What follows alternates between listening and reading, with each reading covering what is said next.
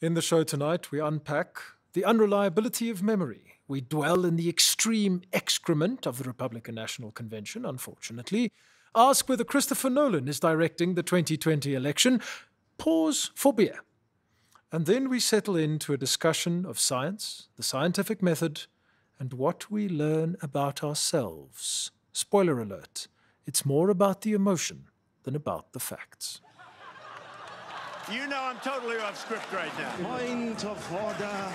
We are traversing uncharted territory. Listen properly. Are we in an auction here? We are now required to rise. Honorable member.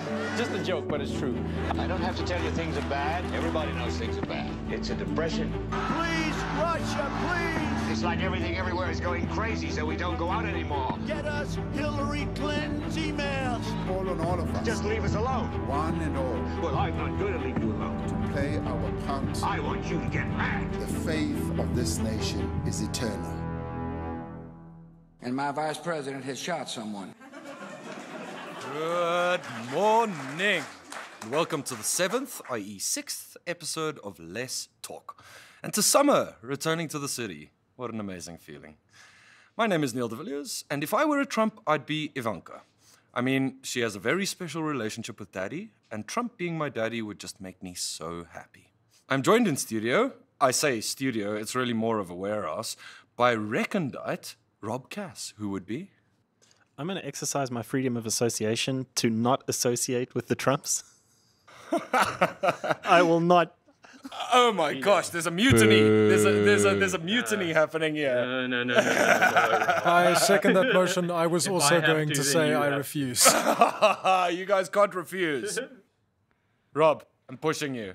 Which Trump? Pick one. Okay. Pick one or your Tiffany. On the the spot, I'm Donald Trump's dad because I'm dead, and I'm a dead Trump. Here we go. Near enough, yeah. As well as jocular Johannes Landman, or Johannes Landman, who would make an amazing Trump. Firstly, I'm insulted by that. And secondly, Rob, I'm really disappointed that you capitulated that easily. And the which Trump? I'm just going to sit here with my mouth closed. Ladies and gentlemen, we have a mutiny on our hand. And finally, a man who I know is gnashing his teeth at me right now for this intro. It seems like everyone is, really. We have Albanian Andrew Park. I am not from Albania and so ready to choose my Trump. I am Fred Jr. He seems like my kind of guy. He's supposed to run the business, but he turned out to be a little bit too lazy. Looked around, saw how crazy the rest of his family was, and just, down to earth chap, put his head down and drank himself to death. That sounds like me to a T. If I was a Trump, it would have gone exactly the same way. He really drank himself to death. For his. Yeah, he was supposed to run the business. His dad rejected him, and So tell me, the chap got to drinking. So tell me, when do we get our checks from the Trump campaign? In the mail already, Rob. I mean, this kind of support. How are you doing today, Rob? I'm good. I'm good because there is a new Bright Eyes album out, and I know there's going to be a lot of people that will give me hell for loving Bright Eyes at my old age, but I do, and I've realized, and I'm going to use some bad science to back it up because in this episode we're going to be talking about bad science. But this is the first new Bright Eyes album since 2011, and I remember distinctly 2011 being way less crazy than the world is right now, and I was a lot happier in 2011. So, therefore, there is evidence to suggest that a new Bright Eyes album could mean that the world is going to be a better place. Very good. And already that's manifesting because Rob is looking and feeling happier. Indeed. Well, it certainly made my world a better place. Your theory is self-fulfilling. Joe, how's your week? My week's awesome. I moved into a new apartment today, and that's a lot of hard work, but it's also really cool when it's done. And How many over the stairs? weekend, 39 stairs to the second floor, How which 39? I probably... Which engineer designed that? Yeah, What? yeah. There's one set which is not the same as the others. What? It's 3 10s and a 9. And I look forward to over the weekend So the finding second floor is homes. smaller, a step smaller than the third floor. I can't recall You must which measure it. floor. Please measure it for my OCD. You can come have a beer and you can measure it while I'm crying. Andy, how about yourself, man? How are you doing? I don't know. Andrew's an open book, isn't he? Mic drop. Good. Good. Don't worry, man. All the factories are running okay. full steam. Getting We've ready got to tons of move smog Joburg. waiting for you. Yeah, it's all here. Well, I mean, you could see the smog in Cape Town the same as you can see the smoke in Joburg, especially when the wind isn't blowing. But let's get ready to rumble. So, from one shouting idiot to another, and for our audience, if you didn't listen to last week's episode, I'm referring to myself. The morning rant this week will be taken by none other than Kimberly Guilfoyle during her address at the RNC, the Republican National Convention. For those of you who don't know, Kimberly was a former Fox News host, turned spouse to Don Jr., and just as a side, Don, please save us all from scratching our eyes out with blunt nails and shave that god-awful excuse for a beard. And now is the Trump campaign's national finance chair.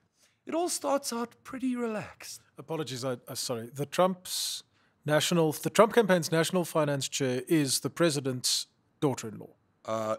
They're not married. They're not married. Yeah. Thank you. Yes. So it all starts out pretty relaxed. Good evening, America. Plastic I'm surgery Kimberly did not go Guilfoyle. well. I speak to you tonight as a mother, a former prosecutor, a Latina, and a proud American. And yes, a proud supporter of President Donald J. Trump. I'm getting sick. Why? Because he is the president who delivers for America. He built the greatest economy the world has ever known for the strivers, the working class and middle class. As commander-in-chief, he always puts America first. President Trump is the law and order president. Now, presidential leadership is not guaranteed. It is a choice. Biden, Harris, and the rest of the socialists will fundamentally change this nation. So there in that first clip, you can already hear her toying with a very special register in her voice. Probably a register her voice never even wanted to get into.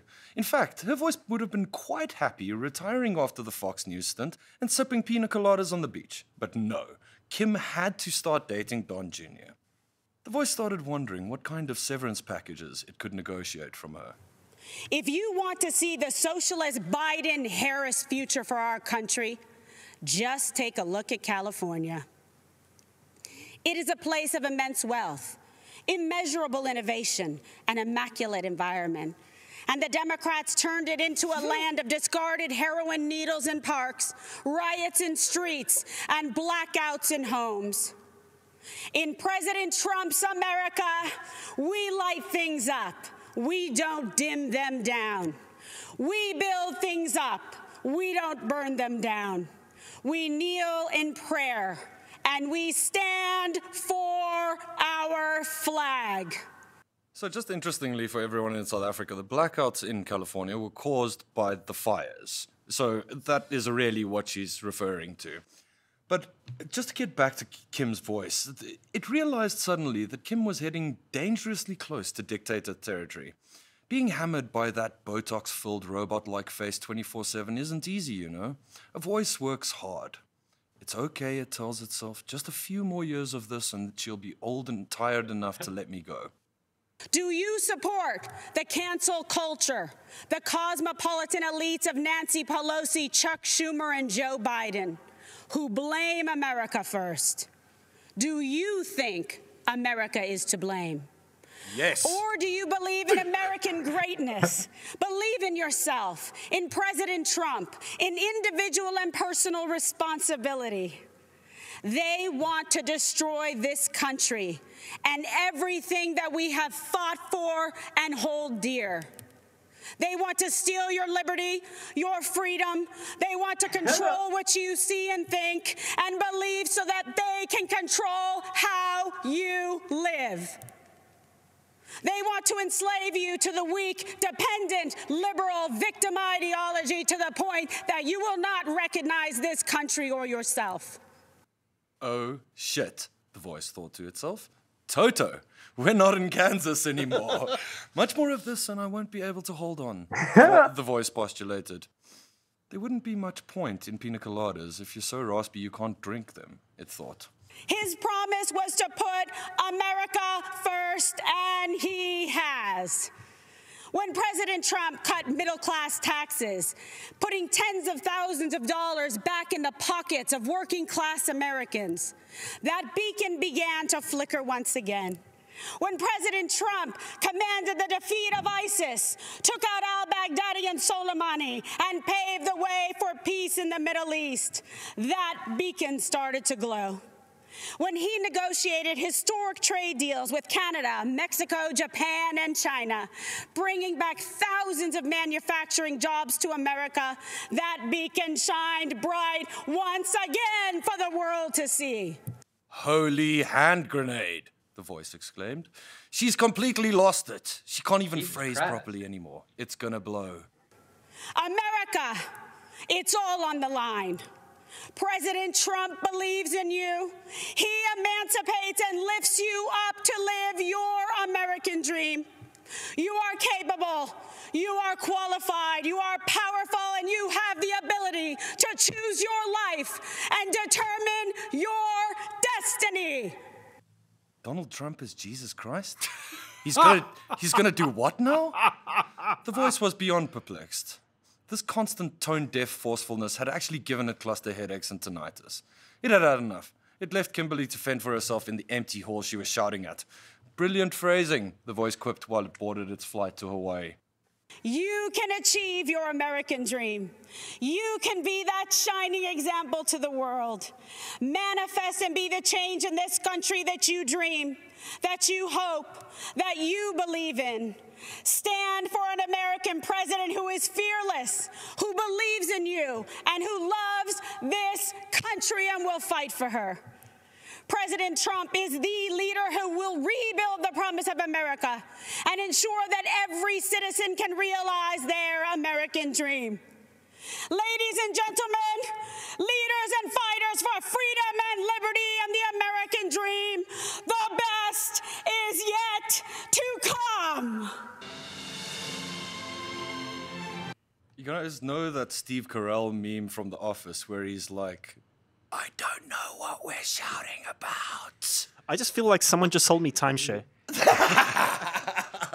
I feel sorry for Don Jr. all of a sudden. Yeah, me, but not with that feel beard. that way in my life. Do you think he's maybe been trying to break up with her for like a couple of years now and he's just like, just doesn't get a chance to speak? I think they only got together like a year ago or whatever, less than a year ago. But I think just for our audience, you got to go check this clip because the only thing that's more scary than listening to it is actually watching it. Yeah. She basically smiles throughout the whole thing, and not like that natural kind of American, not even American, homely smile, not a true smile. She smiles like Christian Bale in fucking Psycho, man. Her It's smile maniacal. is as fake as everything coming out of her mouth. And you know what I find really interesting is the comparison between you've got kind of gospel preachers, dictators, and this. I mean, when I look at those shots, please, audience, we'll link the video in the show notes, but go and have a look.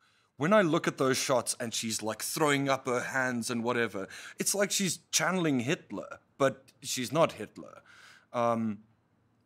It's very disturbing for me. And for someone to try and appeal to people's emotions on that kind of level, I just feel is delusional, and I think the voice did the right thing by getting out. Do you not think it's so crazy that this lady is just standing there shouting at an empty hall? Yeah. That's the most comic thing about it. Yeah. And then I started thinking, but imagine the film crew that's like, what the fuck did we sign up for, dude? So, thanks for sticking with me, guys. I know it was long. I tried to make it short. That's it. That was a disturbing outing, but thank you for sharing. Yeah, what else have you got for us, Joe? Well, it's interesting watching it. I've been reading, my standard morning news coverage. This is the Steve Carell meme for everyone who doesn't know it. I've been reading a lot about the RNC as part of my standard morning news coverage, and the concept that came up in the New York Times, and they really must declare their bias. They hate Donald Trump and they think he's evil. They might be right factually, but that's their bias.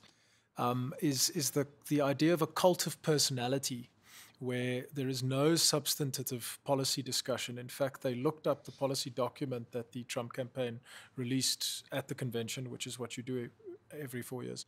And I'm quoting them, who I don't believe are making this up.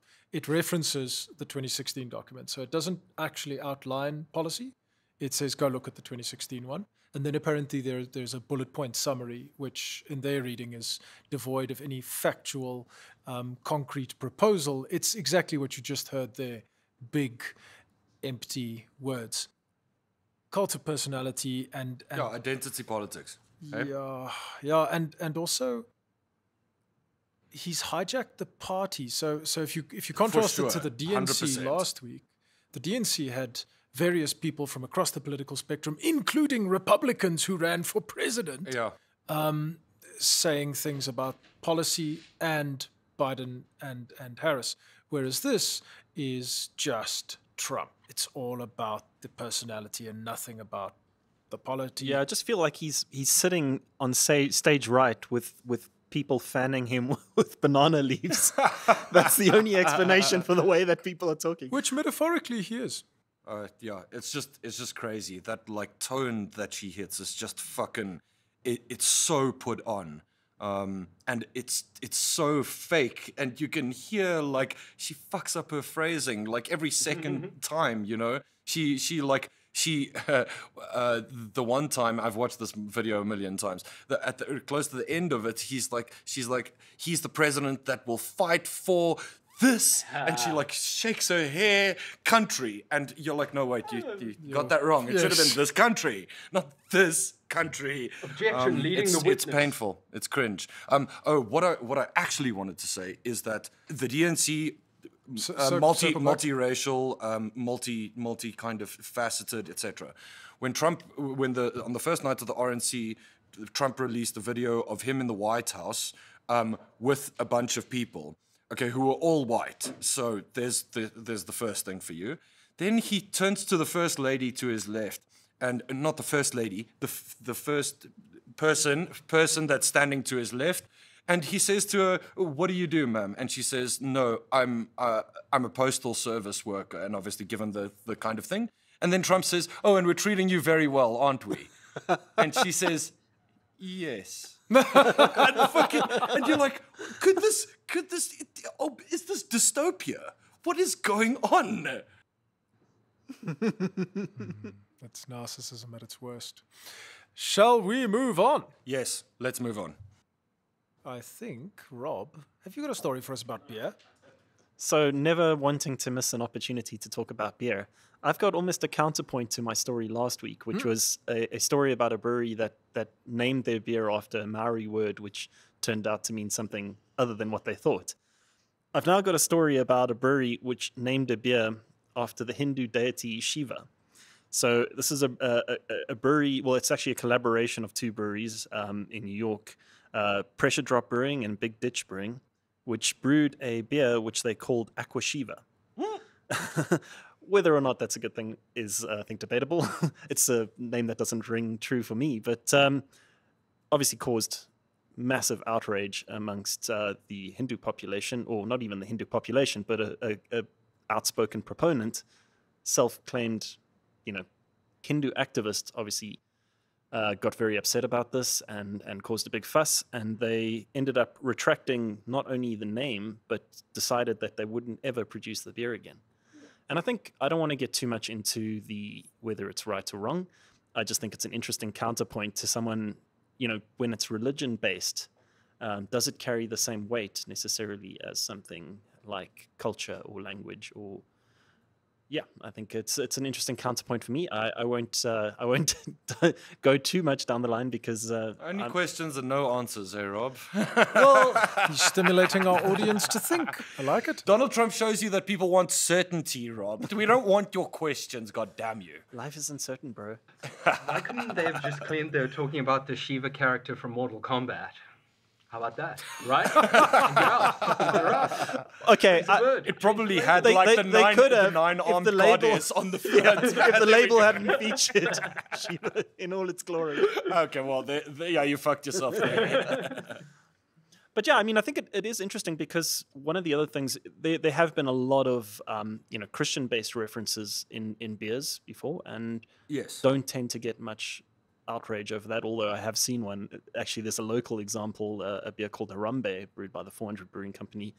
It's a beer they brew every year, and the second batch that they did, featured. So it's based. The story around it is based on Harambe the gorilla, Yes. which the meme, everyone knows that story. And the second one he did was called like The Resurrection or something like that, and it featured like a gorilla in like a kind of deity pose, a Christian deity pose. I'm not going to specifically reference any more than that. And yes, really struggled. Apparently, they really struggled to sell the product because of the Christian influence. But yeah, they're like that lef has been brewed by monks for but look, 700 years. That's an different. actual. That's not it's an actual. making- It's not yeah. like the appropriation of it. Gentlemen, I think it's time to pick up the tangent gavel. I'm going to tangent gavel myself to show that I'm not biased. Rob, we don't believe that. you for a second. I respect that, Rob. Yeah, I respect that too. Maturity. Mr. Johan is landman. Let's have it. I- We've been waiting, ladies and gentlemen. We've been waiting for this for weeks here in the studio. I give you the story of the Springbok Indlamo. Listeners, would you believe me if I said I can't ask the people in the podcast room because they all know the answer? Would you believe me if I said that the Springboks had their very own haka? Well, clearly they did. Yes. It is called the Indlamo, which is the Zulu word for a warrior dance. And the brief history, which I encourage you to go watch the full video on Inherit South Africa, and I credit Michael Charton for everything I'm about to tell you. The man is a South African magician of history and words. Go check it out. It'll enrich your life. The Indlamo was performed as an opposite number, as an opposing element to the haka. And the story was that New Zealand started doing the haka only outside of their own country during the 1920s, 19-teens and 1920s, which itself is a story. So you take a Maori kind of war dance, but you don't use it at home. There's something there. And then that was shattered when the Springboks toured New Zealand in 1921 and we played 3 matches. We drew the first 2, so the third match was the deciding match. And for the first... Hold on. We drew 2 of the 3 matches. So we won 1. Sorry, Okay, we yes, won 1, they yeah, won 1. Okay, go. Thank you. Then the third match, home So in the New series- Zealand. the series decider. For the first time in history, the New Zealanders perform the haka on home territory against the Springboks. And this is supposed to give them an advantage. But what they don't see coming is that as they perform the haka, a young white guy by the name of Philip Nell, who was born on the northern shores of the Tugela River and grew up playing with young Zulu black boys, leads the Springboks in an opposing war dance called their Indlamu. And the outcome of the game? We draw. So that series is a draw. That's 1921. Then in 1928, we play again. This time, I believe the series was in South Africa. The New Zealanders perform the haka. The Springboks rebut with the Indlamu. Philip Nell at this point is the captain of the Springboks. And the outcome of that series is we draw. You can't make this stuff up. Now, fast forward to 1937. So it was 1921, 1928, it's 1937. The Springboks tour to New Zealand. There are, again, 3 games. Again, the first game is won by one, the second by the other. We are in the series decider, not only of these 3 games, but of the last 3 tours over more than a decade.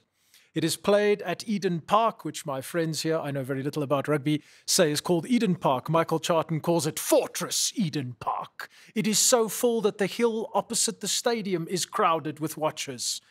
And as the Springboks get up to perform the Indlamu, what is the outcome of that game? It is the single best score the Springboks have ever made in history against New Zealand. 5 tries, 2-0. The destruction.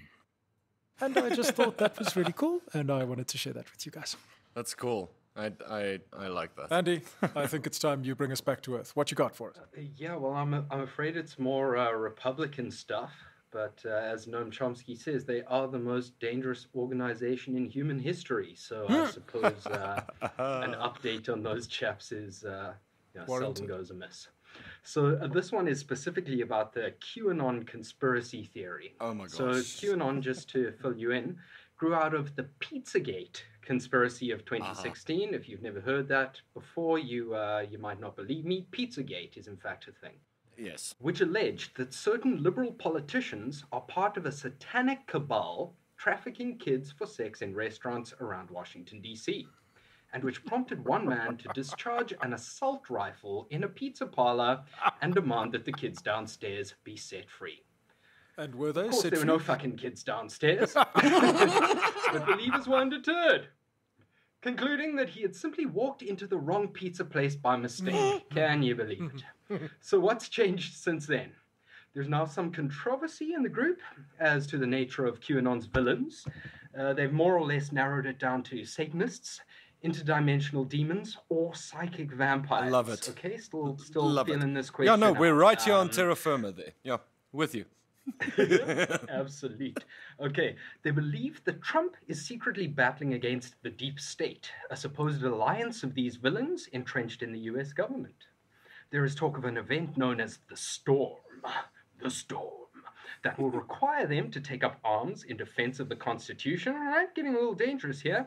Over the last few months, many believers have taken an oath to this effect, okay, an oath that they will take up arms when the storm comes, including Trump's former national security advisor, Michael Flynn, who got his whole family to take the oath on video while celebrating Independence Day.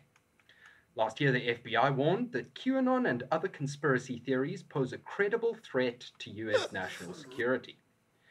So, it seems like common sense for anyone, perhaps even Donald Trump, to denounce this nonsense. Let's see what he had to say during a recent White House briefing. Sois, my sausage, roll the clip. At the crux of the theory is this belief that you are secretly saving the world from this satanic cult of pedophiles and cannibals. Does that sound like something you are behind? Well, I haven't heard that, but is that supposed to be a bad thing or a good thing? I mean, you know, if Bring back the satanic panic is what I say.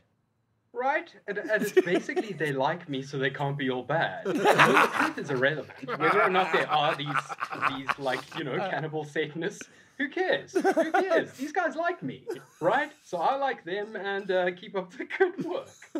Actually, what's the sorry, Andrew, if I can just interject there, the opposite is really more of the truth with fucking Trump's like friendship with Jeffrey Epstein and all of that stuff. It's actually the opposite is closer to the truth than the conspiracy. Yeah, thing. liking Trump is not a good sign. Not a good sign at all. Sadly, this isn't just Trump and Flynn, though. There are 20 Republicans, 20 candidates now on the November ballot for the Senate or the House who have publicly supported QAnon at some time or another. How did we get here? How can people be so resistant to facts and reason? What drives them to accept wild speculation as gospel without a scrap of evidence? And what, if anything, can we do about it? These are some of the same questions posed by today's main topic, interacting with science. Just one thing before you start, Rob. QAnon, the representative from QAnon, someone couldn't make their second night of the RNC speech, and they got a representative from QAnon to stand in front of the fucking nation and speak as one of 3 or 4 whatever people that spoke at those things. It's the same as Kimberly Guilfoyle. Sorry, I just wanted to mention that because... yeah, I wouldn't be surprised. I don't know, man. It sounds like the plot of the new Batman movie, and if that was actualized in reality, that would be pretty rad. They got Christopher Nolan to do it. Yeah, Christopher Nolan directs America 2020. You'd do a better job, Rob. Really depressed me. I can't get excited about Batman anymore. I just see a rich guy fucking beating up books. And I'm like, no, you're doing it wrong. Well, moving on swiftly. Before we get stuck in a hole. I'm warming up here. Okay, so today we're going to be talking a little bit about how we interact with science and, in return, how science interacts with us. So I'd like to start the story with talking about an incident which happened in the last couple of months at UCT, which I think is a good lead on and a framing point for the discussion we're going to be having.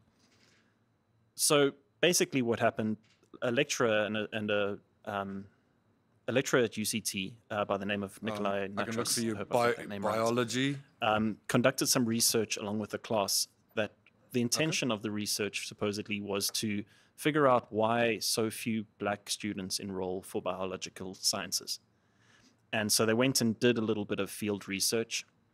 I think we'll put the link to both the article and some of the rebuttals or the stories that have been written about this research in the show notes, so people can go and read a bit more about it, because I don't want to get too deep into it. But the point is they conducted this research, and it was very much an exploratory study, and they framed it as such. It was a 2-page article that they ended up producing, and the idea of it was to say, why are so few black students enrolling? And what they tried to do through a few interviews was to get some kind of idea of what are the perceptions of the biological sciences, and what are the factors or the determining factors that lead people into career choices that are either towards biological sciences or not. And one of the things that they supposedly came out of with this is that, and one of the main factors that I think has been a sticking point, is that they tied aspirations, material aspirations, to people choosing or not choosing a career or choosing to study biological sciences. And this caused a lot of controversy and uproar. And I think it's not beyond critique, the research itself. And I think people must go and read the research and decide for themselves, because I think there's a lot of valid criticisms. But the way these criticisms have been portrayed, to me, is what is problematic. And it's, to me, the reason why I wanted to talk about this topic, because we see a lot of this kind of stuff. And we'll get further into where this kind of crops up.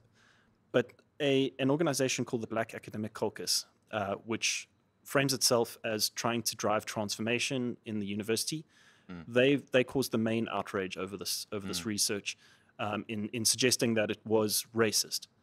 And as I say, I don't want to get too far into whether or not the research is racist. I think we will kind of circle back to it at the end and talk a little bit more about it.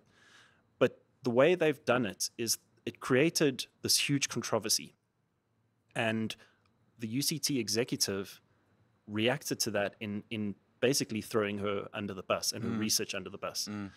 And it's effectively kind of silenced a lot of the rational debate about whether the research itself is good or bad, whether there's problems with the research itself.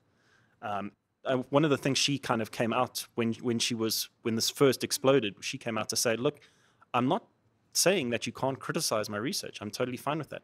But no one's even kind of engaged with her on an academic level to say, these are the problems with your research. There's been these accusations that have been thrown out to the media of racism, and immediately that kind of stifles the ability to have some kind of rational discourse on whether this is good or bad. And again, I'm not going to suggest that people need to kind of feel a certain way about it or not, but I think this is a good example of how our interaction with science and research can be problematic and can lead to outcomes that are not kind of helpful. And we'll kind of get into a bit more of the nitty gritty of that. If I can just get in there, Rob. The executive management, a quote from them said, it labeled the paper as offensive to black students, to black people in general, and any academic understands that the quality of research is inextricably linked to its ethical grounding. So I'm not going to carry on with this, but you can stop me and tell me to put this point later. But just to use your words, Rob, this has potential to be hugely problematic, especially considering the stuff that we spoke about last week, the Constitutional Court's judgment on rationality, saying the antiquity of a prejudice is no reason for its survival, that whole quote. And this is almost like tangential to that, because who decides on what is ethical and what is not ethical? It's interesting you bring that up, because I actually support that statement completely. But as far as I know, there was an ethics clearance, and for people who, with this kind of research, when you conduct research, you need an ethics clearance. from what I understand, they actually did get an ethics clearance to conduct this research. So there is a body, there's an ethics body in a university which decides on the ethical nature of But this. then, if they're going to decide that it's okay, then for the management to throw under the bus when this thing becomes like it goes viral and everyone's up in arms is completely wrong. It's unethical, actually. Yes. I've been through this process. At UCT. And what I think happened is because they do it quite early on. So I was also using questionnaires and psychometrics and so on. And they didn't ask to see what questions I was gonna ask. They didn't ask to me, how I was gonna analyze or interpret the data or anything like that. So as far as I can recall, the kind of ethical approval comes quite a lot earlier on.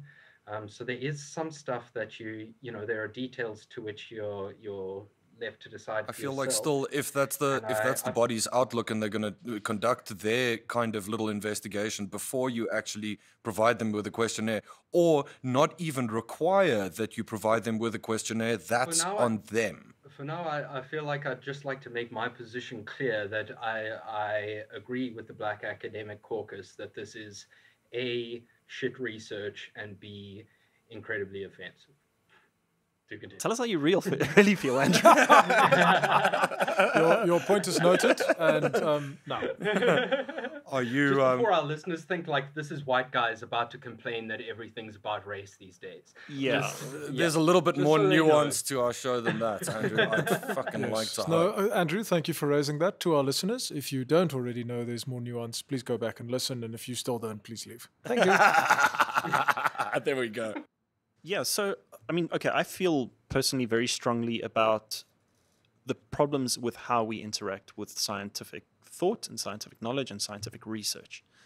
And the reason I feel so strongly about that, and I hate even saying that I feel so strongly about it, I think there's a lot of evidence to suggest that our interaction with science is very problematic. And if I can use an analogy, I mean, one of the best ones is the thing, one of my pet peeves at least, is that kind of clickbait science articles where you see things like, scientists prove that red wine is good for you, for instance. That's a great article. No, that's good. That's not clickbait. That's scientific. That's why exactly. It's clickbait. It's because it agrees with you.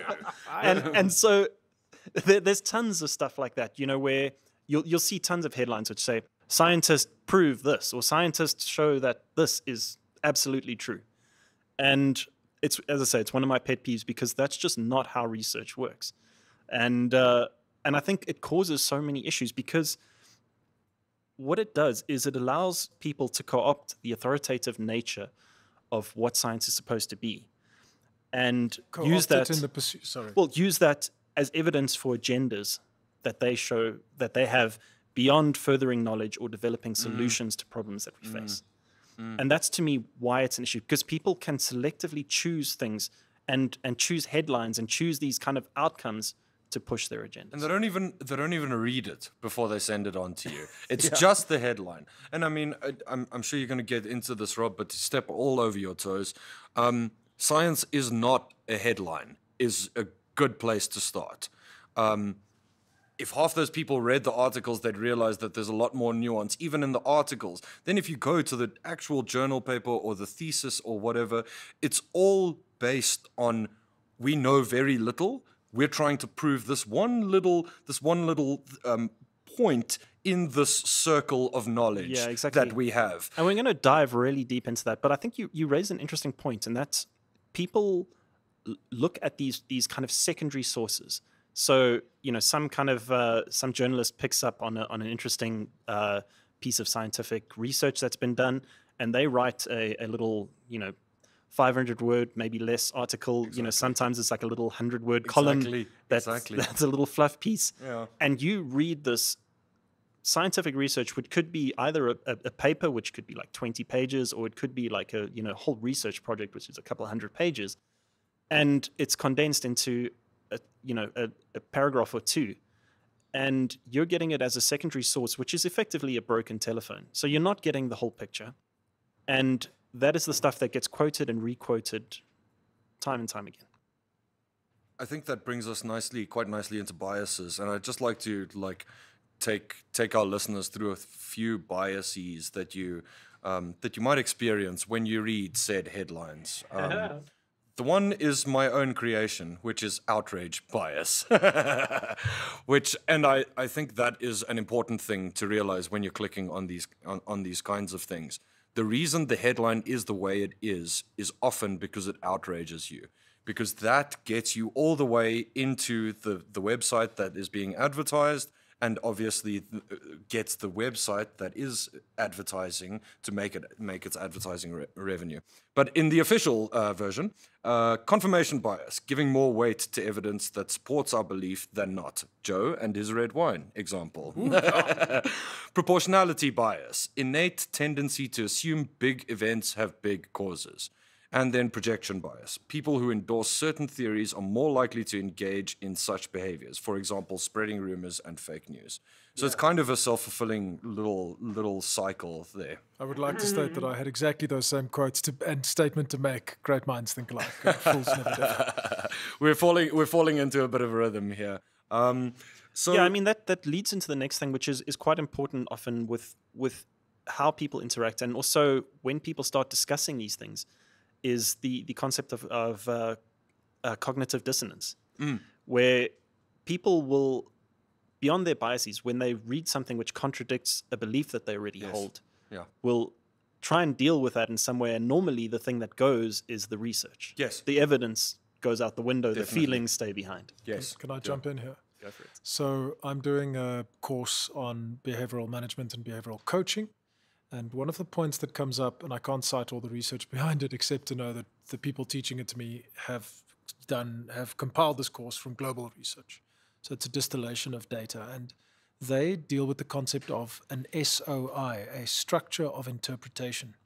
And that's effectively how you see the world. And that's a very, very complicated mix of stuff from your childhood, your education, your beliefs, nurture, nature, etc. Mm-hmm. But what's interesting is you cannot get someone to see something outside of their SOI. If you were to visualize a human being looking in a direction and their vision is their SOI, it's what they can see. You cannot ask them to see something that's not in that vision. But what you can do is you can get them to change their SOI, to expand it, to alter it, to put that vision, either widen it or put it in a different perspective. Then they can see the thing. And cognitive dissonance speaks to that. There are some things you literally can't get because your head isn't there. Yeah, I think it talks to self-assessment, and it kind of talks to science as a field. And my point earlier, where the acceptance is that you know very little, and chances are that you're probably wrong. And I think it's not necessarily a great way to go through the world, but it is definitely the most effective way we have at gathering true information. I was just going to say, I think the interesting thing about Joe's point is the practical implication, which is that you don't tell first, you listen first. Oh, you listen, you yes. feel out that person's frame of reference, their kind of theory of change, their kind of philosophy behind the interpretation, and then you decide how to... So, Andrew, I mean, that's actually a great way to kind of move on to where we're going now. And not trying to blame people necessarily for not having an understanding of how science works, because I think if you haven't studied something which has required you to do research, or if you're not coming from a research background, or have had to at some point in your life conduct research which follows a very specific format, you might not really know the scientific method and shouldn't have to know really. And I think, we'll talk a little bit later about the problems in why people don't know these things and whether they should more extensively know. But if we accept that, I mean, there's a large portion of the world that hasn't had scientific training or research training. Why would they know this method? And I think, one of the interesting things that comes out, and, the idea of a theory, for instance, that has a very different meaning when you're talking about research than when you're just talking colloquially. It's a very specific thing, what it means. And maybe it's actually a good point to jump into that. I mean, when people, another one of my little pet peeves is when people say, oh, but evolution is just a theory and that kind of thing. And when you're talking about scientific theory, I'm jumping in here. I'm going to interrupt you because when people say that, I want to throw my fucking laptop in a lake. Outrage, bias! Evolution is a scientific fact. It is supported by the largest body of evidence we have ever accumulated. And every prediction it has ever made has been 100% correct. The reason why scientists say it is a theory stems from the field's acknowledgement that no one can ever really, truly know anything for certain. As such, it's more an indication of the field's humbleness and its openness to critique and being wrong than its uncertainty in a matter. Well, Neil, I get your outrage, and I think it's very easy to feel that way, but I think I'd like to frame it differently in that we use the word theory a lot. I mean, it's something, oh, guys, I have a theory on why it hasn't rained in 3 months, or I have a theory on why when I drank 10 beers last night, I fell off my bed and I have a and have theory a on sore why head. red wine is good for you. Yeah, and it doesn't mean anything in that context. But when you're talking about a theory in terms of scientific thought or scientific knowledge, it actually has a specific meaning. And I mean, one of the things that I kind of struck me and the kind of most complete and short explanation that I saw was it's an explanation of the natural world that can be repeatedly tested and verified in accordance with the scientific method. So when we're talking about theories in terms of science or in terms of research and knowledge, that's what we specifically mean. And Let's I think just say that again for the listeners. Apologies. That can be repeatedly tested and verified in accordance with the scientific method. And we're going to talk a bit about the scientific method as well now. But I think, as I say, I don't want to present it as an accusational thing like you don't know this, but I think it's just one of those things where we use the word theory a lot. And when we use it in a scientific context, it means something different. And I think that's just something important to recognize. Before you get into the scientific method, Rob, we're going to get there. Before you even get there, more often than not, the first thing you'll need to hand in for a journal paper, thesis, or the like, is a literature review. And in this already, there is critical assessment, critical self-assessment, and assessment of others built into the method. Some notable points here are the comparison of contrasting pieces of literature to each other and to your idea for your thesis paper or whatever, the listing of strengths and weaknesses of each piece of reviewed literature, and the analysis of what gaps exist in the literature you've reviewed. These are required in order to apply to do a piece of scientific research. I just thought that. No, it's awesome, man. I mean, you've kind of started off where I'm going to head here, so I'll just carry on from that. So, sorry, dude. What you do when you're conducting research is exactly that. You have an idea of a question you'd like to ask, so you start doing this literature review. You start asking or doing background research. What has been studied in this field? What are the questions that have been raised? What are the answers that we do have, and how do those inform the question or change the question that I have? Once you've done that, you then construct a hypothesis. And a hypothesis is a very important thing. Again, I think, you don't necessarily know if you haven't been involved in this kind of research, but one of the most important parts of scientific research and in constructing a hypothesis, and it's something I think we're going to keep coming back to in a lot of what we talk about today, is the idea of something, or the question you're asking, being falsifiable. And what does that mean? It means that there is a possible negative answer. And the reason that's important is because if you can come up with that, you have a better chance of proving something conclusively or disproving something conclusively. So an example for our listeners. It's no good hypothesizing that a giant white gorilla lives in the Magaliesberg Mountains because there is no way to prove it wrong. All you will ever find is the absence of evidence, and thus the statement is non-falsifiable. The proper way to state the above-mentioned hypothesis, as ludicrous as it is, would be no white gorillas have ever lived in the Magaliesberg Mountains. Usually something that's falsifiable, falsifiable when just one observation is required to disprove it. For example, the filming of said giant white gorilla. And I think, not wanting to get too technical about this specific thing, I think you've kind of elegantly put it there with the white gorilla. Technical already. Or too much more technical. But I think the great part about that, and the gist of this, is that a lot of what research is supposed to do is basically look for ways to make sure to say, like, I'm wrong. So you pose questions, and basically you want to be proven wrong, because then that gives you a conclusive answer. Exactly. And so you can rule out. Imagine it like a series of doors, and if you can kind of prove that several of those doors have nothing behind them, then the one that's left could go somewhere. And it's definitely. Just to the other 2 points on the hypothesis, I'm not going to get. I'm not sure whether you're going to get into it, but I'll just step all over your toes still, because it seems to be the thing that I'm doing today. It must be testable, which is pretty self-explanatory. You and others must be able to test your hypothesis. Thus, you can't hypothesize it doesn't matter whether a giant white gorilla lives in the Magaliesberg Mountains. It doesn't matter, in air quotations, doesn't have any specific meaning. The other point is that a hypothesis must be repeatable. In other words, other people must be able to replicate your experiments and compare their results to yours.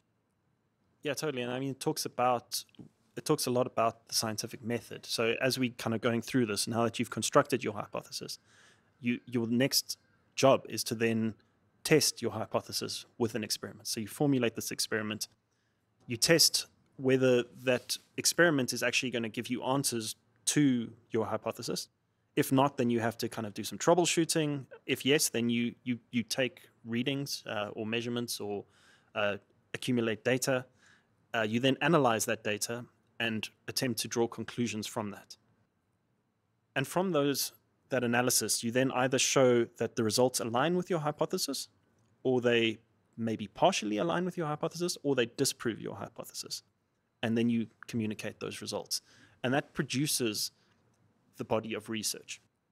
And one of the important things I think we should get into now is research never gives you an absolute answer, or very rarely gives you an absolute answer. So you're not going to get the red wine is 100% good for you all the time. Sorry, Joe. Breaking my heart here. I think when we talk about this process, the outcomes of that are important. So what you're going to do is you're going to say, okay, this was the question we asked. This was the research we did. This was the evidence we found. This is how we interpreted those results. And this is the kind of conclusions that we have come to. But everything you've described is a lot lengthier and more intellectual and less sexy than the 500-word highlight that the journalist's going to write. Exactly. And I mean, I think it cuts to the heart of the matter, which is people tend to want conclusive answers. We want certainty. And science is not offering that necessarily. It's offering answers to specific questions under specific circumstances in a specific context. So in Joe's life, the way he lives and breathes and eats and drinks red wine 2, 3, 4, 5 glasses a night, most nights of the week, is really good for you. But that might not really apply good to the for next him. person. Boo, booyah. Was it? Don't stop believing, Joe. Don't stop. Don't stop. We can't force you. Just believe, man. Believe. So yeah, I think that's an important thing to consider, that it's not meant to be 100% conclusive. It's not meant to give us the answers to life and all that's in it. It's meant to answer, we do research to answer specific questions as a building brick in a body of knowledge that we're trying to accumulate. And part of those knowledge blocks we then can use to develop solutions to problems we have, or to kind of lead us in interesting directions to ask other questions that we may not have thought of before. And that's the whole point. There's nothing, the body of knowledge that we've accumulated as humans is the thing that becomes conclusive. No one specific part of that is conclusive in and of itself. Your analogy put it beautifully. Science's point is really more closing open doors than opening closed doors. We try this, okay, did it work? No, it didn't. Next thing, try this, did it work? No, it didn't. So if that conclusivity is almost, it's unfair to expect that, even though it's given us rockets that go into outer space, even though it's given us the computing power of 10,000 humans in the palm of our hand, it's not a thing that happens every day. And you never see the unsung heroes who spent their entire lives kind of closing a lot of doors, but not actually coming to the one open door. Yeah. So I've got two things. The one is no, only one thing. Oh, that's hard. That's hard. I've now got to choose. The one is that, and I'm not sure we can unpack it, but I mean, at some point you do get certainty. We know the size of the Earth. We know atoms make up our constitution. We know how to get rockets into space. The red wine thing is still in question. At least we know how to make red wine. So I just want to put that out there. I mean, it's not this eternal bog of uncertainty, and I think your metaphor works. You build blocks, and the blocks accumulate to something. The second one for me is the more interesting one, really, which is the practicality of everything you've just discussed. Because the only people who are going to go that deep down that dark hole are the science community. The rest of us, 99-point-something% of the world, need to get on with it. And then I think the unlock is what you mentioned, which is this concept of certainty. We don't like uncertainty as a species. Ironically, in this coaching program I'm doing, we're also learning about the human brain. The human brain finds wiring neural pathways that deal with uncertainty on a molecular level harder than dealing with absolutes. And thus it SOIs, it structures its interpretation accordingly. So can we go to that? Can we go to how we deal with the science and this knowledge? I think it's worth saying that what we're talking about here with the scientific method is itself disputed to a large extent. So a lot of people who have looked at the scientific method and kind of seen how... Dude, my brain can't deal with this level of uncertainty, dude. You need to give me a straight line here. Sorry, guys. This is no world for a human brain. Oh my gosh, that's another fucking episode title.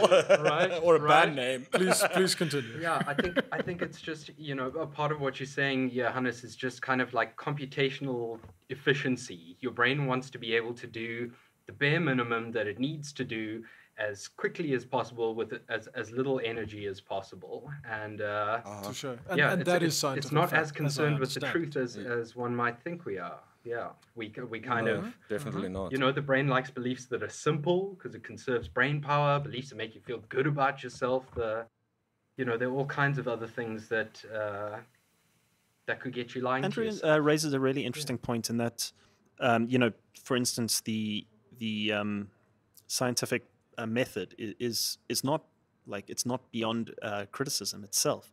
And I mean, for instance, one thing like falsifiable hypothesis, there's a lot of debate about whether that actually, is valid anymore. In a lot of the kind of, I mean, when they, for instance, researching string theory, that will never be falsifiable. Indeed. And that's the whole point of it. And so there's a lot of debate. But what I think the point is that doesn't undermine necessarily the quality of research that has happened under those procedures.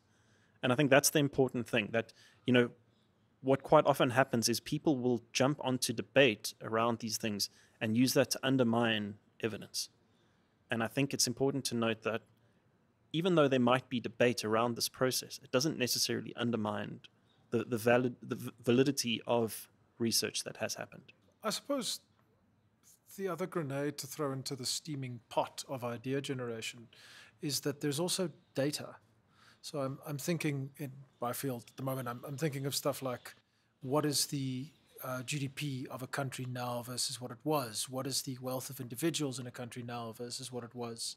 And that's not a scientific thesis you're unpacking, that's data. Well, there's a Stephen Fry argument for that, like why science works. Well, look, the airplane stays in the air. Yes. That kind of thing. Yeah. So there's also that element, and I don't know what to do with that. That's why it's a grenade in the thinking pot. Well, I think it leads us interestingly into talking about bad research. And I think it's important that we do discuss this because at the end of the day, people who are conducting this research mostly are humans. Sometimes you have their own SOI, structures of interpretation, who have their own biases. But they're also Rob, just before you start talking about research, I have a little clip for us that I'd like to play. A little tidbit. It's very nice. I think you guys will like it. Well, hello there, everyone. I hope you're having an amazing day. I just wanted to come in front of you all and share something, as I usually love to do. I made a video some time back, and I don't know. Oh, there you are. Okay. I made a video back a while ago sharing what I had found when I wrapped my phone in tinfoil due to EMF poisoning from our phones and my research. So let me just stop that there. I'm sure we've all basically heard a similar thing before, and it's amazing because I think we should actually institute a little thing here because we're all culprits of this as well. You know, coming onto the show and talking about research. Well, is it really research in the scientific sense of the word? Is what this lady does research? And I think what I'm going to institute is a bottle cap throw. So if you say research on this show, and I know, Rob, you're very careful. You say, when I was looking into this or something like that, I am culprit number one. But if anyone says research, Andrew will make sure our bottle caps get to you by courier, my friend. What's the question? Is this research? Yeah, how much research did you do? So I must just give a plug and credit to the place where I got this video. The YouTuber's name is Sci, as in science, man Dan, all one word. He is a brilliant science educator and debunker. He never gets angry or patronizing or humiliating with people he's debunking and deals with everything in a standard British no-fuss kind of way. But more on that later.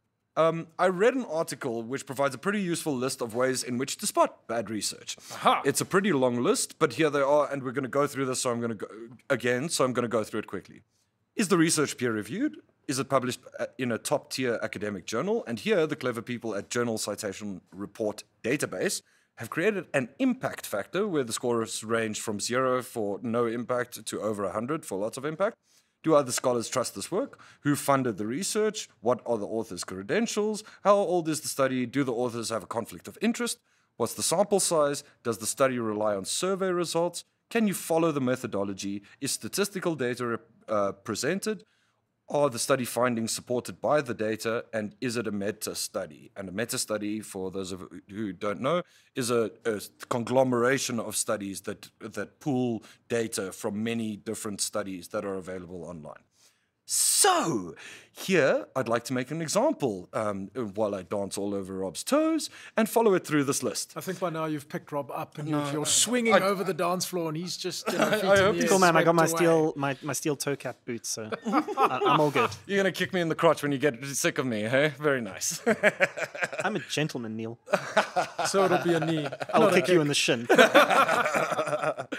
5G BioShield is a product that popped up after David Icke's deplatforming comment made earlier this year that 5G causes coronavirus.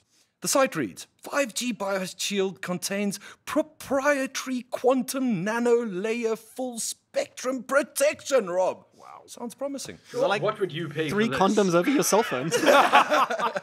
And it sells for the low price of only 283 Great British pounds. Pocket Or change. $799 for 3. That's a bargain. It's cheaper to just knock down the 5G towers, man. On the website, they draw these beautiful little bubbles around people who are sitting with their laptops on grassy knolls and like around your entire house even. This is amazing. From the first line on the website, through a process of quantum oscillation, the 5G BioShield USB key balances and reharmonizes the disturbing frequencies arising from the electric fog induced by devices such as laptops, cordless phones, Wi-Fi, and tablets. And Donald Trump. I wonder why the first picture is a bubble around a person using a laptop, but never mind. It restores the coherence of the geometry of atoms, which allows a perfect induction for life forces, Andrew, by recreating a cardiac coherence via plasmic support and interactivity. The product emits a large number of life force frequencies, favoring a general revitalization of the body, adjusting them according to the absorption capacity of each respective individual. Under the How It Works section of the website... Sorry, can I just say that there is a copywriter out there who deserves an Academy Award or I think he just... I'm sold. I want 10 of these things. I want my life force to be reharmonized. I don't know, it sounds like he described like the most perfect bowel movement. we clearly, I was picturing a glass of wine in a hammock on a beach, maybe with a good-looking blonde. But, whatever floats your boat. Under the How It Works section of the website, this is the first line. In our civilization is emerging a new science based on knowledge, whereas the official, in brackets old, science is based on information. We get information through our senses, which are dual and deliver us an inverted picture of the truth, and consequently, information is the opposite of knowledge, so that all old scientific concepts are therefore the opposite of true concepts. One can find the true concepts in my recent publications. Word salad of the highest order, to quote Simon Dan again.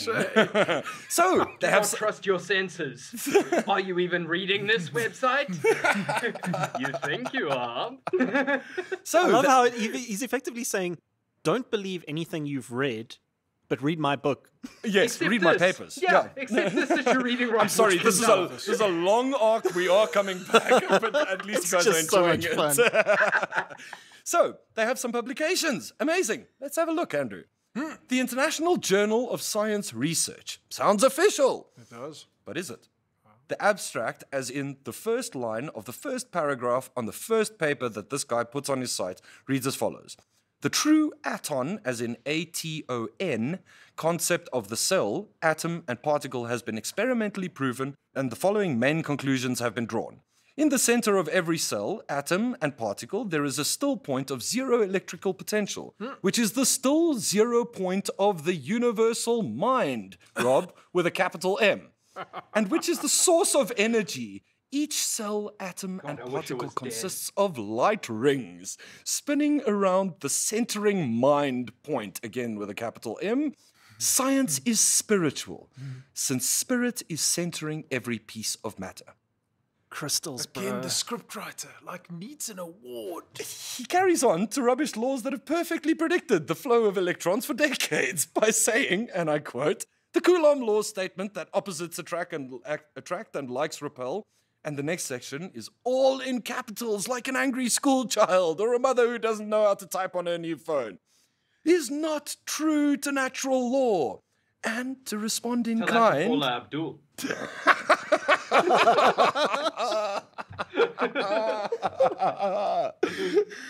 And to respond in kind, if it's not true to natural law, how does your USB stick transfer energy, doctor?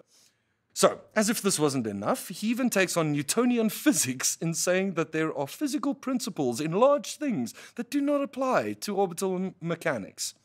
He carries on to state matter-of-factly that since the creator is all there is, caps again, the material universe is the product of thinking as a mental activity and must be made of pairs which void each other because they cannot exist. Okay, the actual fuck. So let's get back to the list. Is the research peer-reviewed? Well, despite the International Journal of Science Research claiming it is peer-reviewed, I could find no evidence of this.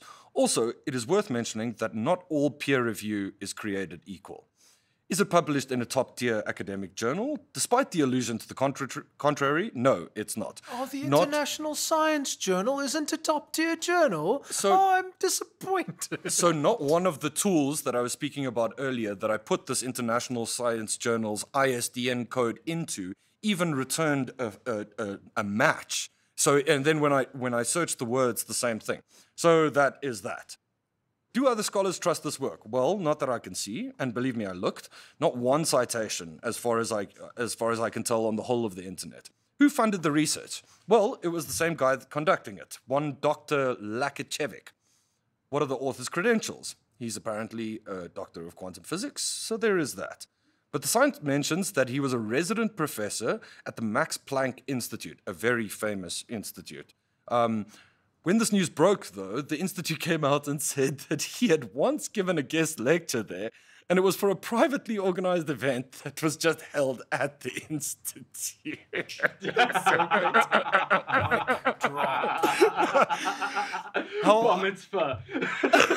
Man, by that reasoning, I could say, I played in Radiohead, because I once saw them play live. I mean, I was in Radiohead. You were in the audience that contributed to that live show. I am actually Tom York. In case you guys didn't know, I am actually Tom York. I just got my eye fixed. How old is the study? Is 0.6, okay, 2019. Some of this is dry, so bear with me. Do the authors have a conflict of interest? Yes, the worst kind. They benefit directly from their research by convincing people they need bioshields and then selling them. But I want to harmonize my life energy. No, shut up, Joe. I've had enough of you. What is the sample size? Not applicable. Does the study rely on survey results? No. Can you follow the methodology? Well, the approach and results section starts with, it is logical to assume that there must be a red thread, whatever that means, connecting all these phenomena. Something secret and not yet known. Something that is crucially different from everything that scientific explanations of these phenomena could offer. I've started a search in order to discover the truth about it by studying Walter Russell, and there are citations, as well as Phoenix journals, where it is claimed that the cell, atom, and particle are made of light rings spinning around a black hole. Could you follow that, Rob? Okay. Is statistical data presented? No. Are the study findings supported by the data? Not applicable. Is it a meta-study? No. So you can see it's not just one category that this research, in huge air quotations, fails on. It is many. And just as a side, I've seen everyone from engineers to scientists debunk this. This is just a USB stick with an LED and a holographic etched pattern in the actual stick part of it. One of the people debunking it found the actual company that produces the exact sticks online in under a minute. You could choose your own design for them to like 3D etch into into the stick. And just finally, as my own point, read critically. Scientists don't often infer God, the universe, mind with a capital M, or any other such philosophical or theological concepts when writing papers. In fact, they actually actively avoid such things. Another dead giveaway is the use of words like searching for the truth. Scientists don't have to mention that. They spend their entire lives doing that. All of science is the pursuit of truth. I am finished. I got through all of it. Yo, that's intense stuff. But sorry, Rob. No, Neil, that's great. But I think, for the average Joe, I mean, for instance, when you're at a dinner party and someone says to you, bro, I just got my USB stick thing that's like stopping 5G, my bro. Life harmonizer, yassi.